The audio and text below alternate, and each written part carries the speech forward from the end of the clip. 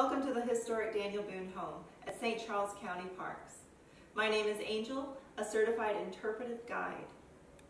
We are on the third floor of the home, which was both Nathan and Olive Boone's bedroom. Nathan was the 10th and final child of both Daniel and Rebecca. Now, Nathan was supposed to come out here to what is now called Missouri at the same time as his father, but Nathan had a change of heart. You see, he had fallen in love with Miss Olive Van Bibber, who he called the prettiest girl along the Ohio. So he went back 75 miles to get a marriage license and brought her at the young age of 16 to this territory.